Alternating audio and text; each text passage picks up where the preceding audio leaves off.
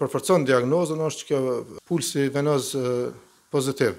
Do thonë nëse shtypet vena jugulare këtu në qafë që është të lopë, do thonë fryet në të dy anët. Do thonë fryet edhe pjesa që është ka koka edhe pjesa që shkon ka trupi. Do thonë kjo jep me kuptu që prej problemeve të shpimit të retikulit. Se shumë herë afërsia e retikulit me zemrën, në shumicën e rasteve, organi i parë që atakohet prej kësaj është vetë zemra, prej shtresave të jashtme shtellësit të zemrës deri te muskulatura e vetë zemrës. Edhe kjo reflektohet me mospunë efektive të zemrës.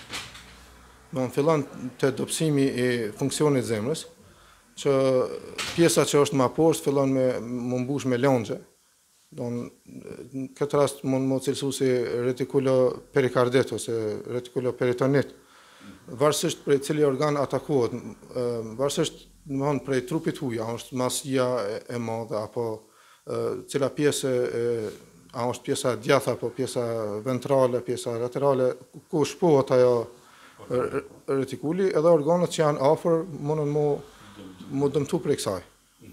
Janë të njohura në terminologjitë sëmundjet që vijnë prej kësaj, për shembull perikarditi, inflamacioni i shpretës, i mëlçisë, i omentumit, i diafragmës, që kur shpohet diafragma është një organ që e ndan pjesën e mushkrive për pjesës abdominale, krijon edhe atë presionin për me kriju vakumin, me kriju frymarrjen. Në moment që shpohet ajo, shumë organe kalojnë për njënës pjesën tjetër, që quhet si hernije. Pasojat janë shumë herë shumë fatale për kafshën. Si shkaqet të shfaqes, kësaj sëmundje janë gabimet e fermerëve më shumë.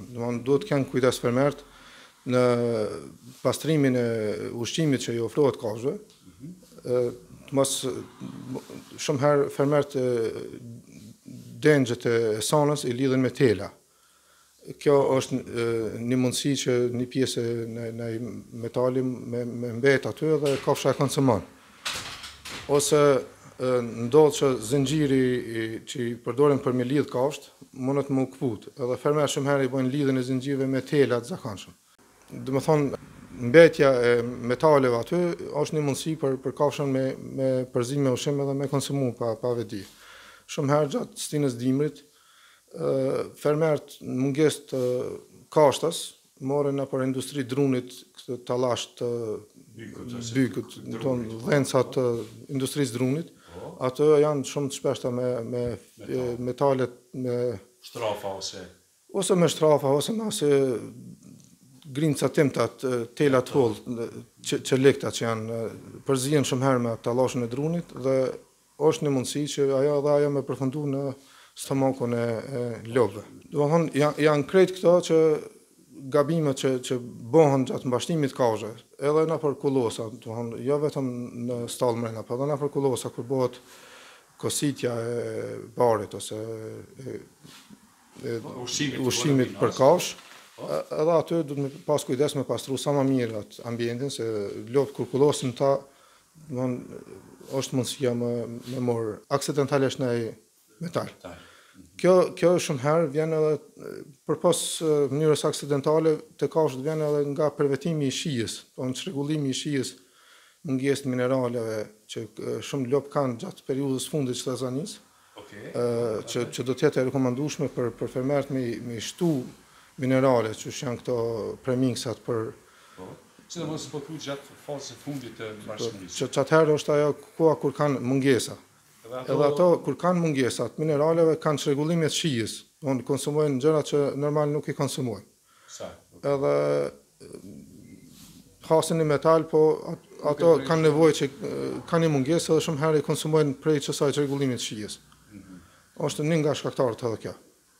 Ka ndonjë metodë të zonë të veçantë të cilat fermerët mund mi zbatu?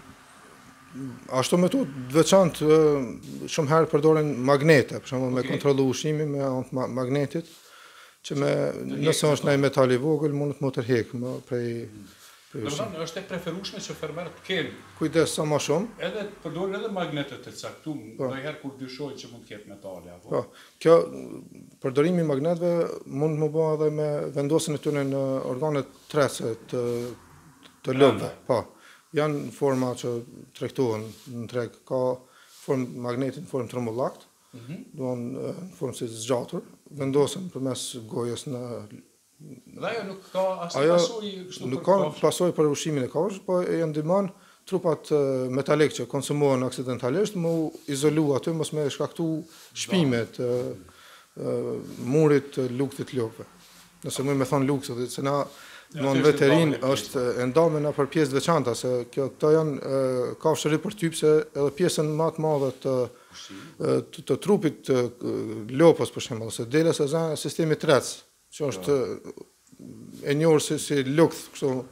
Po janë 4 pjesë, është rumeni, siç e shpjegova në fillim, retikuli, omazi apo mazi. Fundi apo mazit fillon me zorën 12 gishtore, po pjesa më e madhe e trupit kafshë është nga ky organ, që është një mega organ i madh. Te prognoza e kësaj sëmundje, domthonë kafshë ka ndodhur me shpu në trup metalik murin e retikulit. Kjo varet shumë edhe prej masisë vetë trupit të huajt, domthonë gozhda, gjelpëra, çka do të thotë. Nëse bën një shpim shumë të vogël, organizmi fillon në kapsulem aty në izolem të asaj pjese, edhe shumë herë brenda 2-3 ditëve gjendja e përgjithshme e kafshës stabilizohet. Ditët e para mund të ketë temperaturë, mund të ketë probleme me tretje, po ne fillojmë me terapi, terapia është antibiotik që frenon aktivitetin mikrobial aty ku veç është mbjellën mikroflorët, prej pjesës mbrëmshme të luktit kanë filluar mikromedale edhe në abdomen. Nëse arrin mos me shku shumë gjatë, mos me dëmtu organet tjera për rreth, ndodh shumë herë që kapsulohet ajo, izolohet, nuk bën ai dëm më të madh. Edhe në rastet kur mas 3-4 ditëve gjendja e kafshës fillon më përmirësu, domethënë fillon konsumimi i ushqimit, fillon më përmirësu shenjat klinike, këto kafshë mund të përdoren një kohë më gjatë për prodhim, si për prodhimin e qumështit, si për majmëri, sepse nuk shfaq më shenja klinike. Rastet kur ndërlikohet, kur prek edhe një organ tjetër, siç është për shembull shumicën e rasteve zemra, ose diafragma, ose shpretka, ose organet vitale që janë të organizmit, atëherë shenjat klinike komplikohen shumë, edhe pas trajtimit me antibiotik, edhe me dietë ushqimore, me digestiv që janë preparate që ndihmojnë tretjen e kafshës, nuk përmirësohet gjendja. Atëherë këto kafshë janë destinuar për më therë, se mjekimi nuk jep rezultat. Sidomos parandaluese janë kështu që fermeri me pas kujdes maksimal për të ushqyerit e kafshëve. Vendosja e magneteve është një prej metodave që ndihmon parandalimin e kësaj sëmundje.